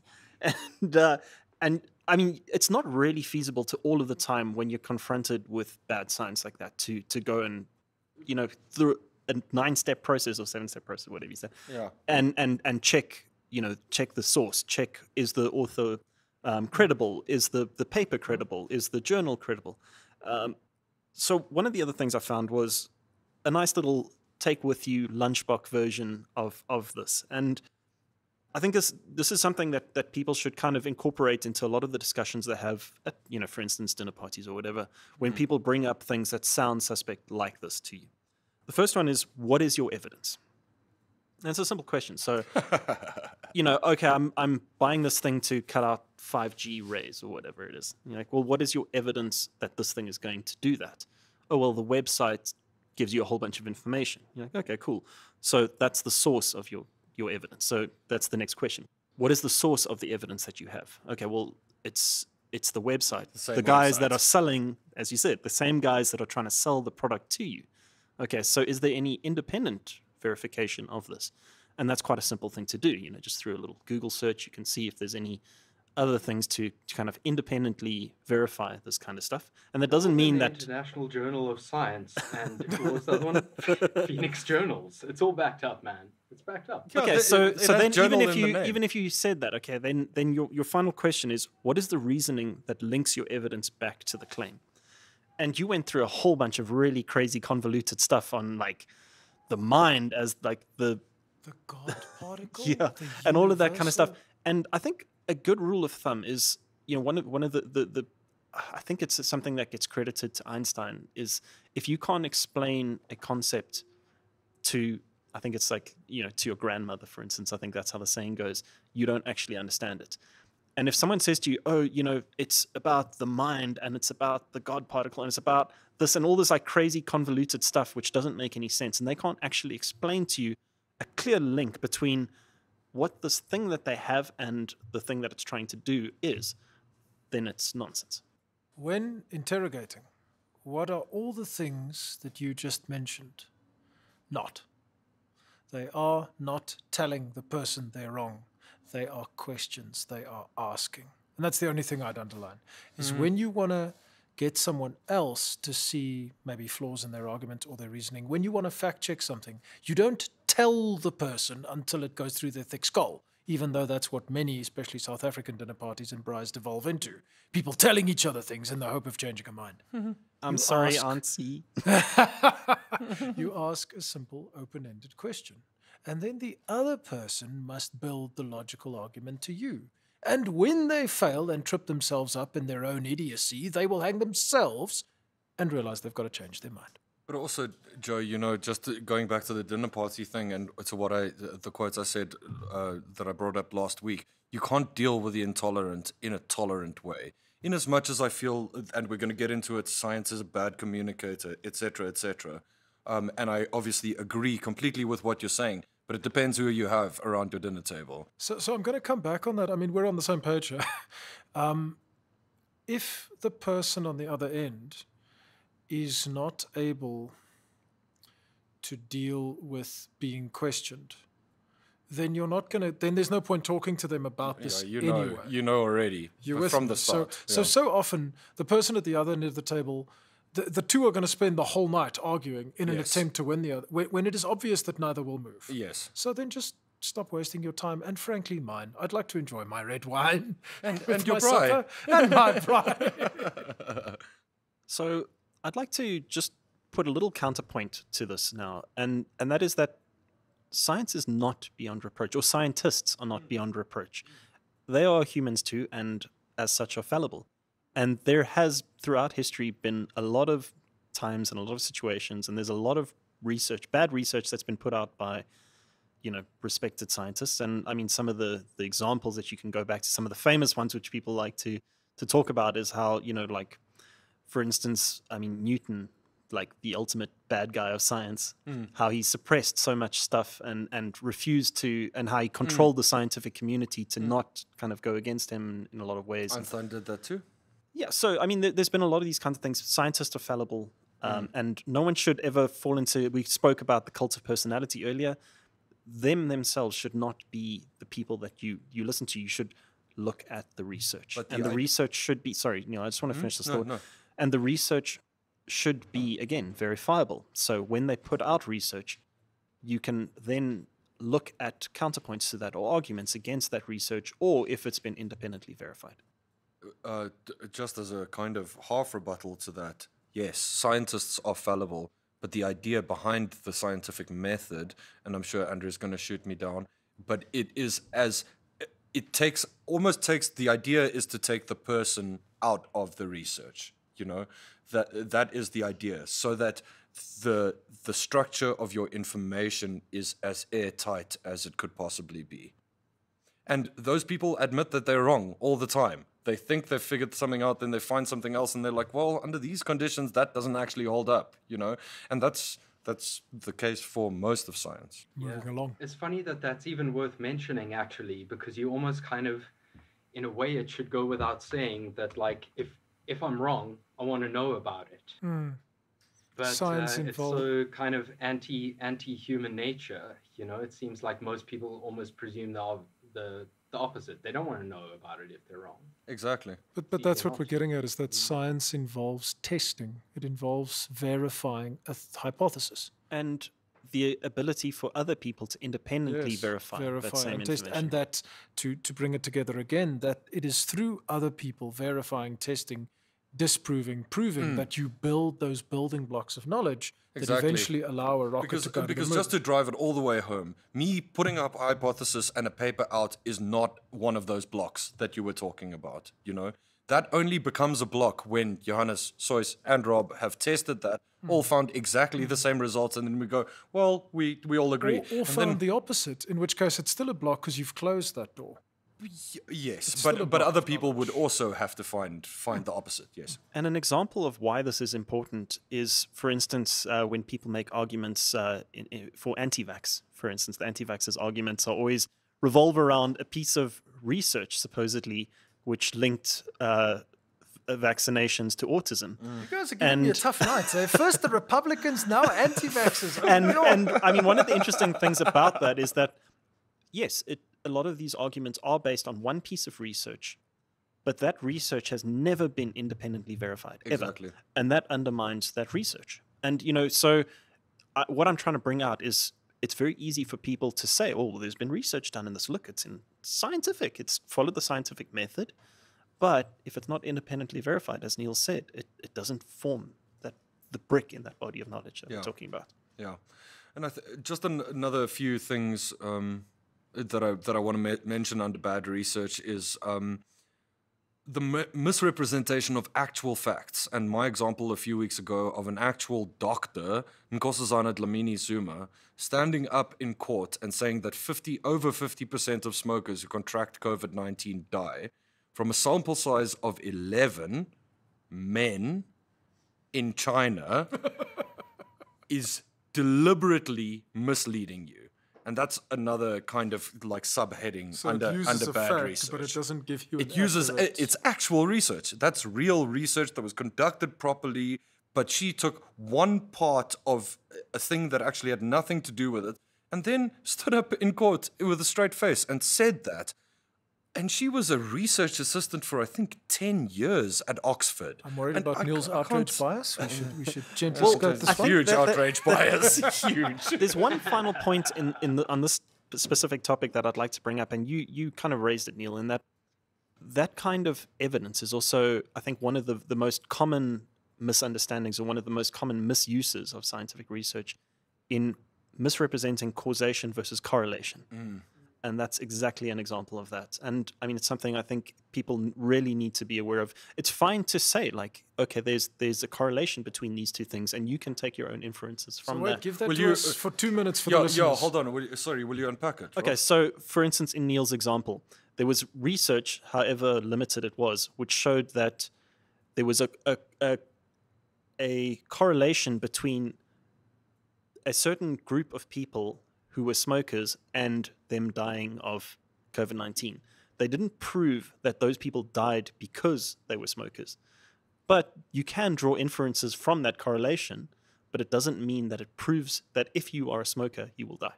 Okay, maybe, it all depends on what the application of the information you're using. For instance, if you're forming health policy, sometimes it's okay to say, like, if we're looking at a correlation, it's enough to formulate our health policy around that, because the downside to not doing it is great. That's policy, that's not science. But you must also realize the difference between those things, because it's a very, very important point that kind of gets hammered into. So everyone who lives around the 5G tower, 1 out of every 3 people who live around the 5G tower are dying. Yeah, and now you would like to say that is the cause of the tower. But you don't have all the evidence, and actually there's like a hypothetical axe murderer going around murdering them in their beds. And the other 2 people that live around that same 5G tower are old ladies of 70 years old taking out their rifles and shooting at the people on the fucking tower. Shooting at the tower, yes. No, people on the tower. Dude, it's not even like trying to blow up the tower. There's some like arbitrary guy who's like an electrician and he works for Vodafone. And this old lady whips out her rifle. Like Liam Neeson in Taken, her last mission in life to save us from the British telecoms technician. So on that violent note, I'd like to throw the ball over to you, Neil, and talk a little bit about how the scientific community and how science in general interacts with us. Just one last thing that I want to say, under bad research, is eyewitness testimony. And Carl Sagan makes this point really well in his book, and I'm going to get into that later. But eyewitness testimony in a court of law is the highest form of evidence. In science, with great reason, eyewitness testimony is worth less than writing a single line on a piece of paper. And that is really important for people to realize. Because of our fallibility as human beings, you telling me that you saw this experiment work is not enough for me to believe you in a scientific context. And that was my last. Yeah, look, I've got a lot to say about that. I don't know whether I should say it now, but I mean, it's interesting because how often we rely, for instance, as you're saying, in a court of law, and it struck me today, in the evidence at the Zondo Commission, a lot of the stuff that's being aired, and I mean, it was the same with the arms deal inquiry. They're asking people about things which happened up to a decade ago, sometimes more. Yeah. And I mean, there's an idea well, there's a theory, and I forget the name of it, but I think it's called something like the big event, something to do with big events. But the idea basically is that they've done research into very big human events, like, for instance, things like 9/11 is one of the common ones. And they've asked people, for instance, what do you remember about that day? And very specific things like, where were you? What were you wearing? What happened in your day on that day? And then they ask him 12 months later. And their memory of that changes. And successively, it changes dramatically. But the interesting part is how convinced people are of their current memory. Yes. So they have a very much a recency bias to what they feel now. So they'll go, and you can present them. Yeah, you can present them with the thing that a year ago you told us this is what was happening, and they'll say, no, it wasn't. I don't know why I said that, but it wasn't that. It was this. Yes. Yeah. And so our memories are so unreliable. Exactly. And yet we do rely on them so much. Yeah, we take it for fact. Take it for fact. And just to jump in here, and I'm sure Andrew knows a lot about this point. In the kind of 1960s, 1950s, there was this whole thing about repressed memories in the US, and psychologists proved that 90%, I'm blowing that out of proportion, of children were molested in childhood. Were molested in childhood, and they did this by hypnosis, and they brought this out of these children. And actually, what we've proved after the fact is that all of that was due to suggestion. Like, just the suggestion of it in a kind of, it doesn't even need to be a young mind. Any mind causes you to question your own memories. And whether you realize that process or not is a different story. But it just shows that infallibility, that fallibility of memories. Yeah, totally. And people don't realize how fallible they are, and how memories are almost sort of constructed, and there are all kinds of incentives that go into that. For example, they're kind of social mechanisms that play a role. So if you know that. If you've just witnessed some big event, and another witness says, "Oh, did you see X, Y, and Z?" and you actually didn't, you'll start to think, "Oh, I did. Actually, I think that did cross my mind. Yeah, but I'd actually forgotten about that." Stuff like that, where you start to it's very fluid, actually, the memory based on things other than that experience itself. It's very fluid as opposed to rigid memory, and people from the inside, you don't experience your memories. They say that none of us have memories up until the age of 3 or 4, and that if you think you have memories before then, you have completely constructed those memories. Perhaps we must look at our memories with the same critical eye that we should at scientific statements. Well, yeah, if you read Carl Sagan's The Demon-Haunted World, you will start looking at your memories like that. But that brings us, to circle back to 10 minutes ago, to how science interacts with us. And I think it's easy to say that a lot of the fault rests on people and how they deal with science. But actually, science is a bit of a bastard. It communicates badly, authoritatively. And by science, you mean the scientific community? Science as a field, the scientific community. And people don't like being told what to do. They actually want to know that someone is listening, to your point around the dinner table, that they have care for their concerns, and they want to feel like they belong. And the problem is that snake oil salesmen all over the world have already created this community that the scientific community have kind of cast aside. I think that point can't be underscored enough.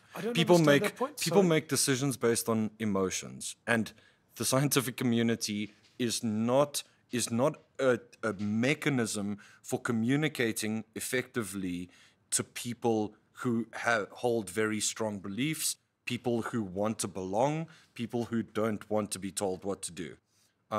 Because in as little as they are kind of certain about things, they are very certain about their uncertainty, if that makes any sense. Can I throw in a quote there? So one of the articles you guys sent us was from The Guardian by a recognized scientific gentleman. And he said, "How many science communicators do you know who will take the time to listen to their audience and I'll interject here, they haven't talked yet. They haven't tried to put something into the person's head.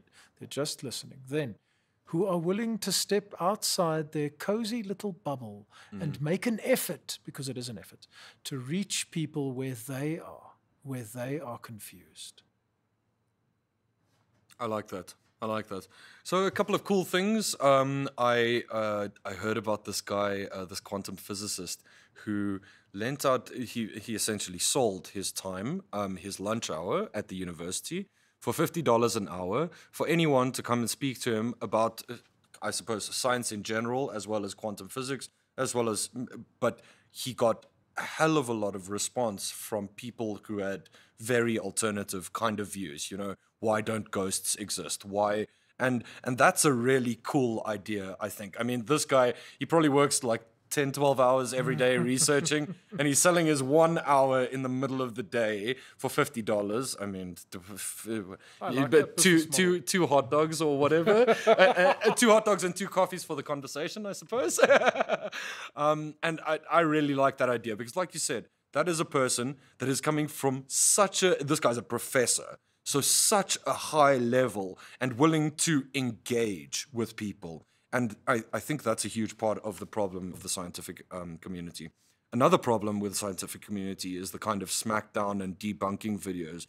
There's a hell of a lot of negativity around a lot of those videos. And actually, you can see kind of people who are the difference between people who are outraged by kind of the resurgence of the flat earth or whatever, and those people, and the people who have actually thought about this stuff like we're thinking about it now.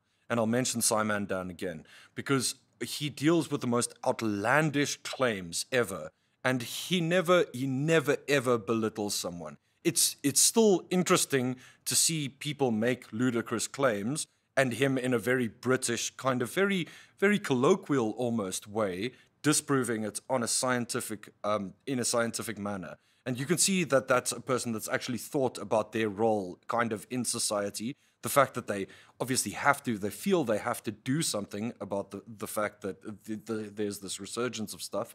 But then taking that tact when it's so easy to ridicule, and I think that's worth mentioning. Yeah, it ties back to something we said in one of our first episodes, which was, you know, in this thing, do you want to be right or do you want things to be better?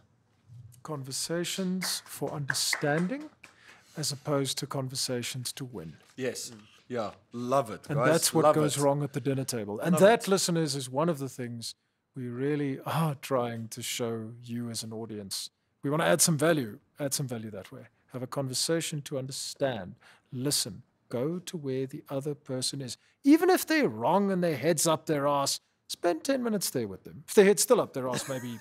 Go and enjoy your ribs. Go and enjoy your ribs in your glass of Cabernet Sauvignon. But then, so like I've said, you have Simon Dan, and he follows in quite a long lineage of people who have decided to dedicate their lives to educating the public at large about science. And this was started by Carl Sagan, as far as I can tell, with the popularization of the Cosmos TV series. And bringing that kind of content onto TV was unheard of in the 70s. I hope I'm right. 70s, 80s. It was unheard of. People, the subject matter was too dry, you know? But Carl Sagan had this natural wonder and this natural way to explain things that entertained people, that interest them. And he didn't need to tell them about all the like nitty-gritty and the dynamics or anything like that. He told them the massive points. And that actually caused a huge amount of people to go back into the scientific community, which was kind of dwindling around that time. So, and then in his footsteps, you had Neil deGrasse Tyson and Brian Cox. Brian Cox did a show where he sold out stadiums. He had the biggest LED screen the world has ever seen to present his kind of version of, or present his show on astrophysics. And then Neil deGrasse Tyson. I don't know, man. It sounds like a stadium full of mind control to me. It probably is. Prove me wrong. He's a good-looking man. I think that's probably had a lot to do with it. I know he's got a lot of female science fans. So anyway, But these people dedicated their lives to science education, and it kind of like caused Carl Sagan and these people after them caused a revolution in how they communicate with people.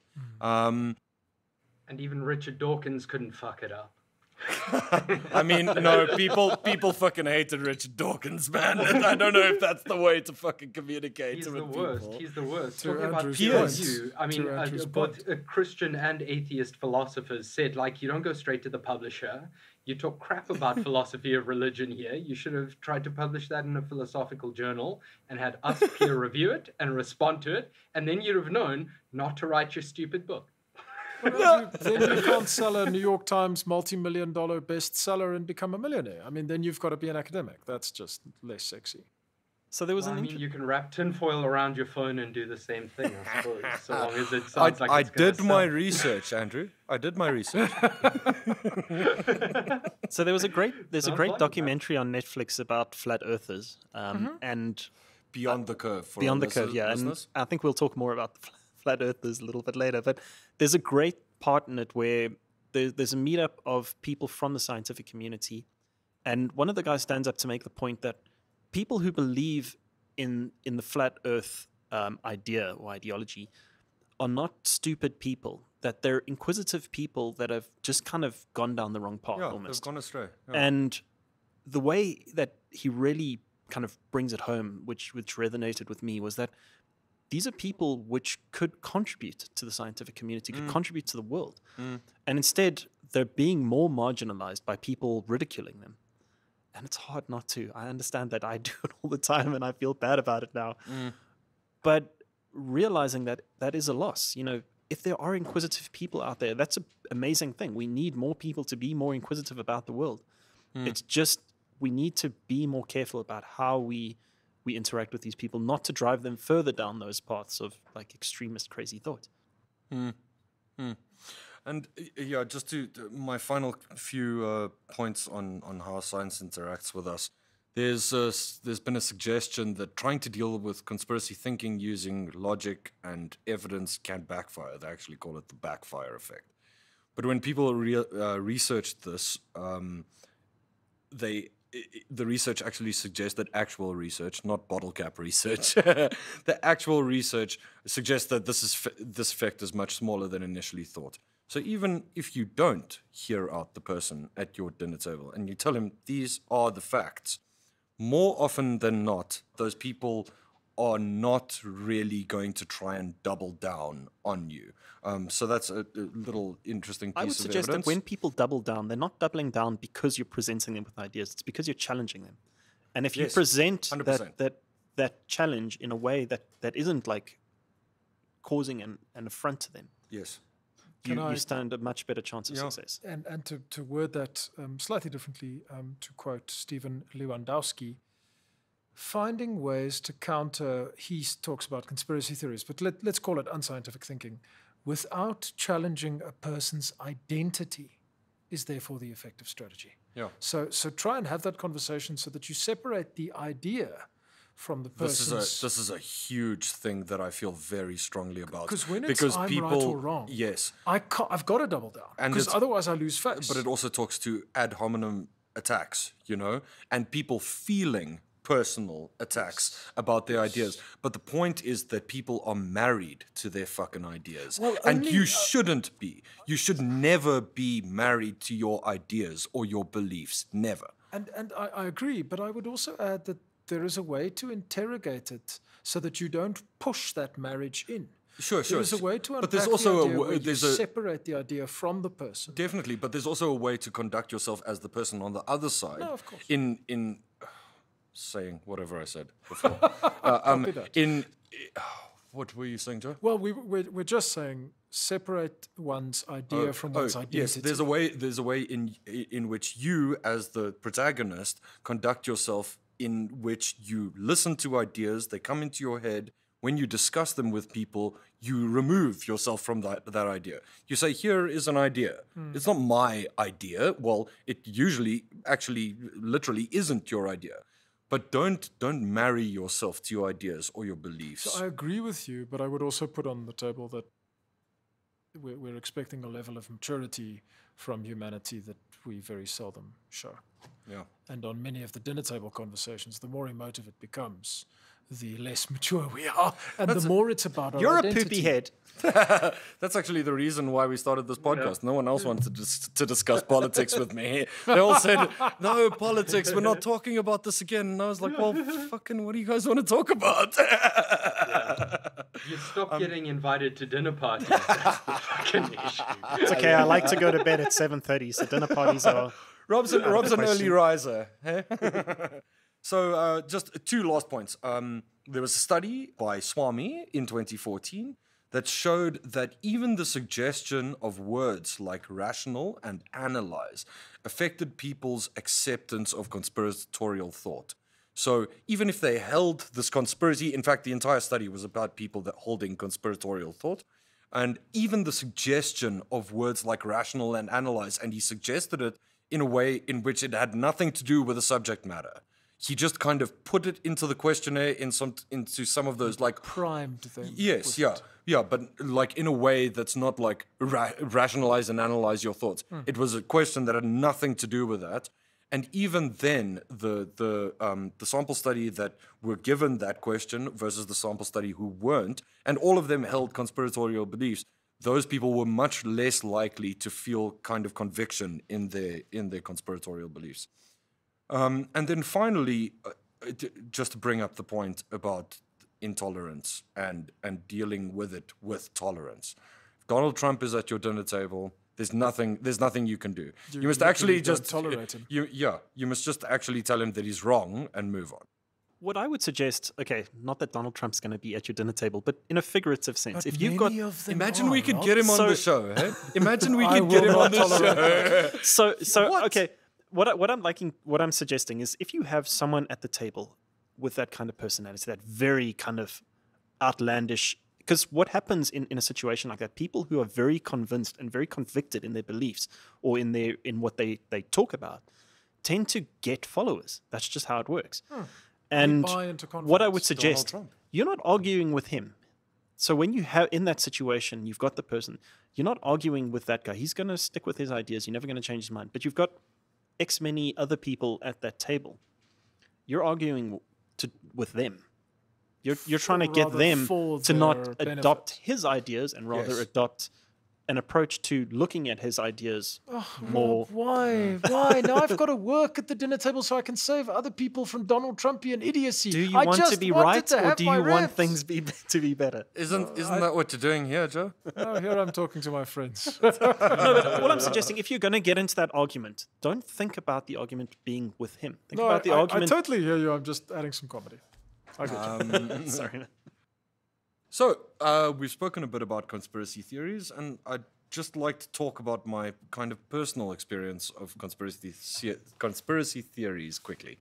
About 10 years ago, a lot of research in huge italics and inverted commas came out around extraterrestrial life. There was that Canadian general who was talking about it. Tom DeLonge started his thing, and perhaps I was looking for something. I started looking into the stuff, and these people and what they were saying sounded really credible. I was convinced, much to the wincing and cringing of my dinner table friends. I blocked this out. I have no memory. Then I started reading, then I read Carl Sagan's Demon Haunted World. It is one of the most amazing pieces of literature you will ever read. So if you have a chance, check it out. In it, he chronicles his fascination with the stars from a very young age. His parents were very supportive of his passion and took him to science fairs and the like to feed his young mind.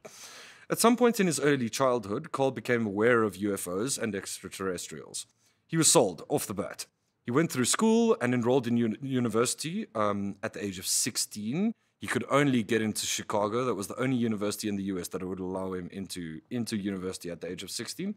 And spent a large portion of his time, much to the ridicule of his professors and peers, looking for actual evidence for UFOs. In the book, he mentions tons of examples, which include crop circles, the faces in Mars, Roswell, and the like. Of the years of belief, Sagan came back empty-handed. And somehow this just flipped a switch in my brain. And I was really I was really starting to piss people off by talking about it so much.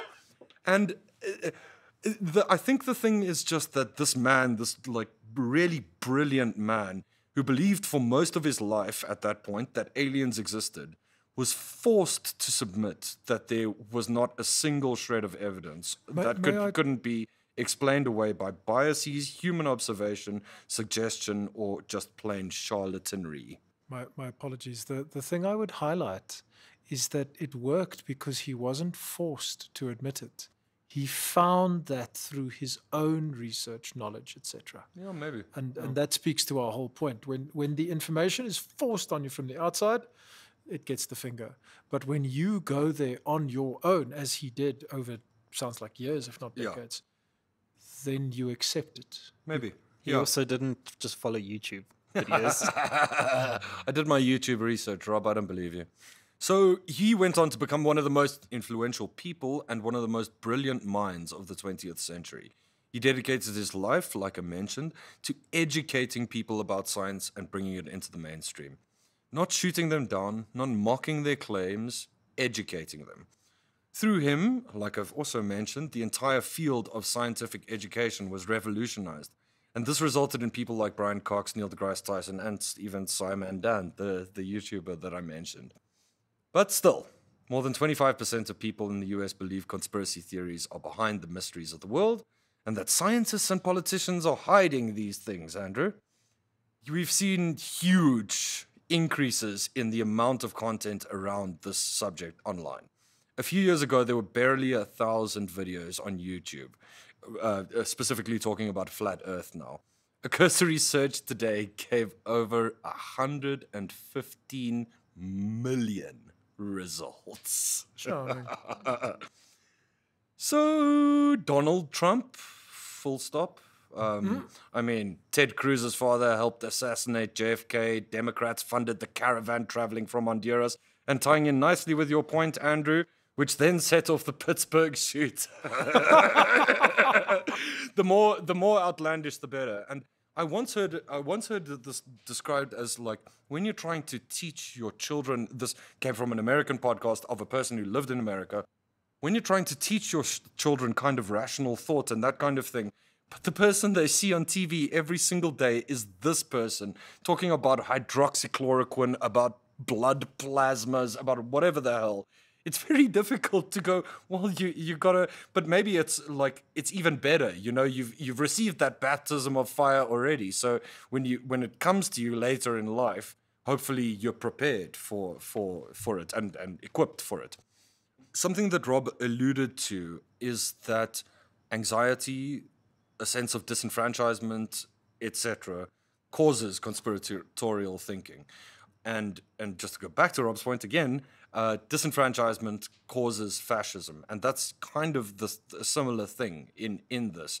It's like almost fascistic thinking in a scientific way as opposed to a political way. Can I just hop on that? I mean, what stood out for me in the reading was this idea that you will grasp at a conspiracy theory. And for our listeners, it needn't be a conspiracy theory. It could just be an extreme theory. Yes. You will grasp at an extreme theory where it suits you because you feel, it's not about the theory, it's about you.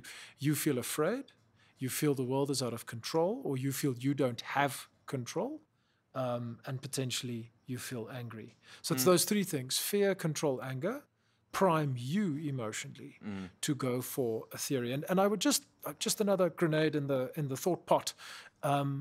Everything you're seeing around how people react to data on COVID underlines that.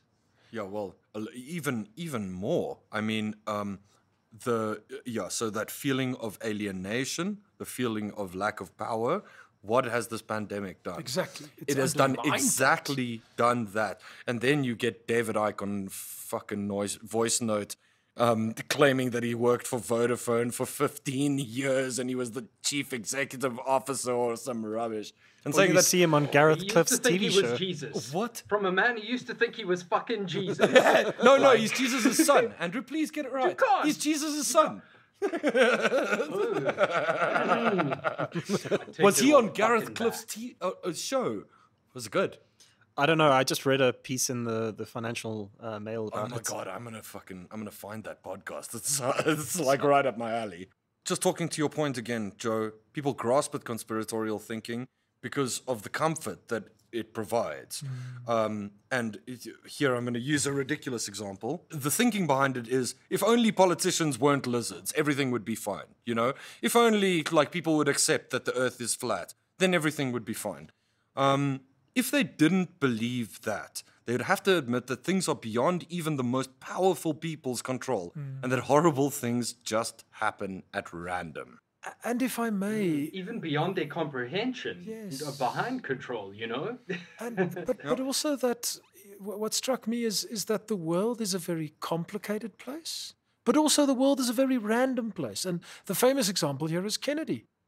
No, there's got to be a theory which explains a bigger kind of dark maniacal thing for why someone put a bullet in this amazing individual's head. Well, guess what? The world could just be so random that someone shot him. Yeah. Just the last few points on this actual topic. Some things which seem completely outlandish are actually true, and conspiracy theorists use this to their advantage. You know, it talks to the biases we spoke about earlier. But like the idea that Russians interfered in the 2016 election, or pretty much anything in astrophysics, like to believe that stuff is to really stretch your mind, you know. And people who believe that the Earth is flat often use that kind of thinking in saying, well, that's as outlandish as this. But those things are not created equal. The three hallmarks of false conspiracy theories, I don't know why I put false there, but anyway, they include contradictions, the contentions are based on shaky assumptions, and people interpret evidence against the theory as evidence for it. So here, the example that I've got down is the alleged mail bomber's truck in Florida, found plastered with Trump stickers, taken by Trump supporters as proof that the Democrats were behind the bombing. I don't know. That ended me. And all conspiracy theories have a nugget of truth, which we alluded to earlier. I think for me, the most important takeaway from that is the sense of disenfranchisement, which causes a lot of this kind of conspiratorial thinking. And I think there is a correlation between people feeling more disenfranchised. And I think, you know, in a world where we're so connected with everyone else, and we have a much greater sense of our own personal disenfranchisement, whether that's real for each individual or not, and the kind of huge amount of conspiracy theories, the increase in the number of conspiracy theories, I think is no accident. Rob, I love the way you put things, man. Would Alice be open to a three-way relationship? With your mind. So open. Although Neil thinks you can have my mind. You can have my the body. most open, it'll be tremendous. I will not tolerate that kind of mockery. I have a beautiful mind. It is the most beautiful mind. I've got plenty mind to go around, folks. Nice. So, Robert? I'd like to circle back to where we started this conversation, and I'm really interested to get some more out of Andrew about his perspective on the UCT story that we discussed earlier. But I'd like to just preface it with talking about the idea of having holy cows or no holy cows. And I think it's something personally I tend towards an argument that says when you're dealing with scientific thought, there should be no holy cows. But I also have to contextualize that in saying I am a straight white male in South Africa. I've never been offended by anything in my whole life because I've never been subject to anything bad, ever. And so it's very easy for me to come across and say, no holy cows, absolutely no holy cows. I'm also not religious, so that also helps. And I think there's an interesting discussion to be had about, particularly in a country like South Africa, which I don't think is exclusive, because I think it's kind of describes a lot of the world. There are very much historical, there's a history which informs a lot of the way things are today. And if we're going to be studying the way things are today, particularly in social science, like that story that we're talking about earlier, we can't divorce it from being sensitive to what the situation is. And I'd like to hear a little bit more from Andrew about what he thinks about that story. Yeah, I mean, the idea of holy cows kind of reminds me of people who complain about political correctness, and how, how can you not let me say certain things? That's against my rights and so on. Meanwhile, political correctness it's often there for a reason. It's there because people don't like to be called blacks; they like to be called Africans. Okay, and that's simple enough. It's an easy change to make. And I think when it comes to racism in in research, that's similar. You tread carefully, and you have to tread carefully for good reason, and that's because there's a context of scientific racism that over centuries has been used to justify colonialism, to justify the subjugation of people, to justify, writing off the things that other people say are important to them because it's just, something that's wrong with them. And I think there's the historical context. If you look behind that, I mean, environmental racism is a thing. Okay, if we're looking at this article, it's still not unheard of. Does that have to come from fallism? Or could it just be knowing your history? Why do they talk about fallism as if it's some kind of populist force that has taken control of the students, and not just like maybe the students know their flipping history and world events, and they know that conservation a lot of the time just is colonial. The real irony of that is that local people before white folks arrived did not even need a word for conservation. Life incorporated conservation. That was it. They didn't need a word for, separating nature and conserving nature. Everything they did conserved nature. So, I mean, in light of that, I can really understand the offense people took. And, I mean, I have other criticisms in terms of just the methodology and conceptualization of the research and so on from a pure standpoint of like, this is bad research. But in terms of sacred cows, I really, I don't know. I think this one's justified.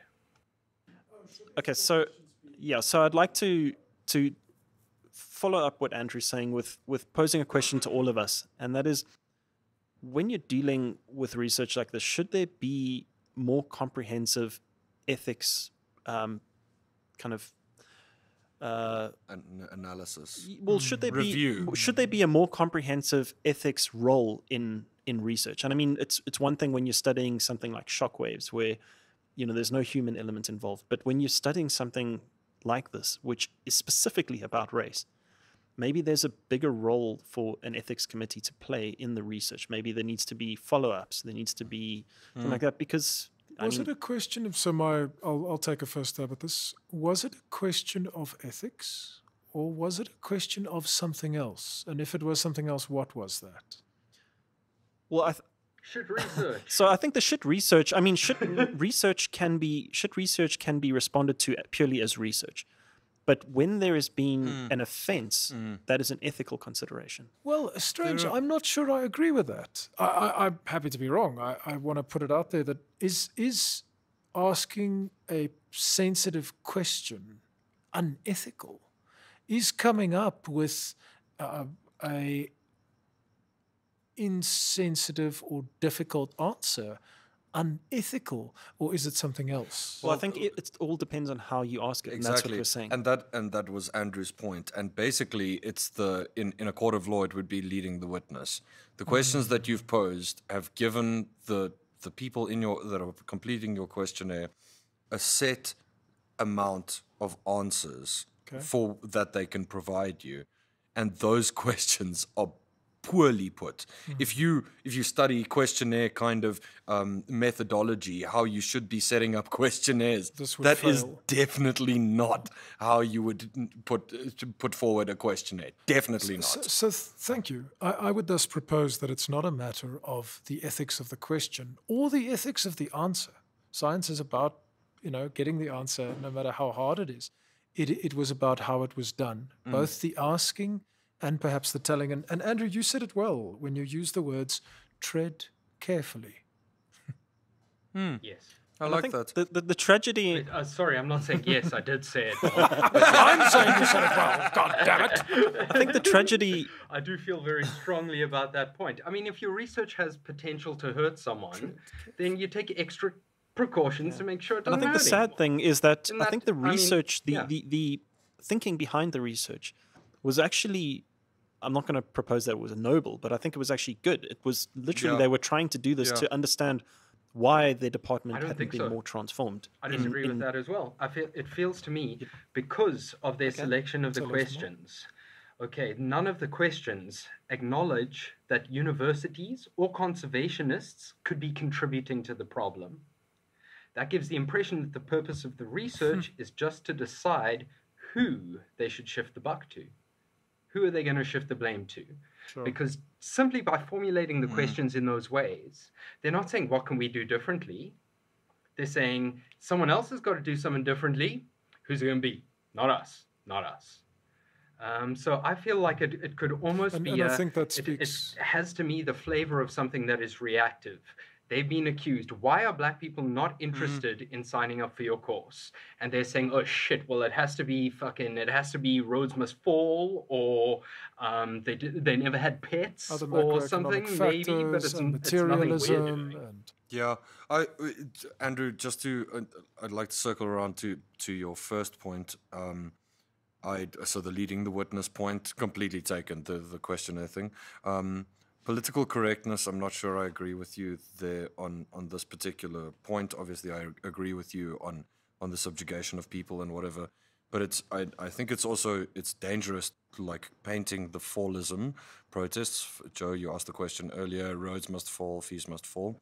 Painting the fallism the movement in an absolutely positive light, because most of that was instigated by players outside of universities that have huge political connections, not least of which is Black First Land First, which is an organization that I can't fucking agree with. So it's not like casting it in a positive light. Well, you're saying it's problematic that they're casting it in a negative light, and I'm not saying that you're wrong. I'm just saying that you can't cast them in necessarily a halo. So, and there's a couple of other I'm little. just saying don't go either way. You know, if you're going to say, perhaps black people believe in environmentalism because of the Roads Must Fall movement, or why not say black people must believe in environmental racism because they know their history? That's all. Yeah, definitely. It doesn't matter what you think of the Roads Must Fall movement. Yeah, no, I put it down to that and not to just knowledge. I think we are agreeing here. Yeah. Just a couple of other little things. The Black Academic Caucus, which Rob mentioned earlier, they say, a quote from them, a hypothesis pinning low enrollment of students in biological sciences to materialistic values of black students, lack of pet ownership, attitudes towards wildlife, influence from Roads Must Fall and Fees Must Fall movements makes the commentary a joke. There's no hypothesis. It's an exploratory study. So just kind of, it seems like a technicality, but in this kind of thing, it seems that technicalities are important. And also, I agree with the other quotes that the Black Academic Caucus says. Let us not have more of this patronizing and dehumanizing research. Instead, let's have a research that affirms the humanity of all and doesn't seek to insidiously fault black people for institutionalized structures beyond their control. So interestingly, one of the first kind of lines in the exploratory research paper is that probably most of this is you can put down to the inequalities of the past. So they mentioned that too. I think just for me, my journey was, this is science. It should never, there should be no holy cows. But I think I've come all the way back around to say that you probably should tread carefully. We're dealing with huge issues, and issues that are arguably more important than scientific research, kind of historical inequalities and subjugation and almost slavery. Here's a kind of taking that step one richer tread forward, I hope, which is I would hypothesize that it is good for this country to have these conversations, to ask these questions. it grows our democracy and our understanding of ourselves and our fellow South Africans. But you must tread carefully. And Rob, you kicked it off by posing the ethics question, and I answer it by saying that I don't think it's a matter of ethics. I think it's a matter of how it's done, and that it could be good for us. I think one can separate ethics as well. There are ethics that are almost implicit in the scientific method. I mean, you could say that being objective is a form of ethics. You could say that being rigorous is a form of ethics, and that applies to science across the board. So I think the idea that there must be ethical grounding is, at the very least, in that sense, incontrovertible. Definitely. Mr. Cass, you are looking very thoughtful. Where are you at? Similar to Neil, as I said earlier, I like the idea that there should be no holy cows when we're dealing with science and we're dealing with research. But I must also confess that most of my kind of interpretation of that is things which don't involve human factors. And I come from an engineering background, so that's where my head is at. And when it gets expanded upon, like in the specific situation, and specifically the things that Andrew brought up, it kind of brings a whole new slant on things. And yeah, I just think again, it's understanding where you stand in relation to this research. And I think I still stand by dealing with pieces like this. This was an exploratory study. It wasn't, didn't follow a proper research basis. There wasn't, a big literature review. There wasn't a conceptualization of the research question properly. And I think it suffered because of that. I think also it's important to point out that this wasn't peer-reviewed research. This was something that was conducted and happened to be put out there, through a process which probably shouldn't have. It probably should have never cleared to go into a journal.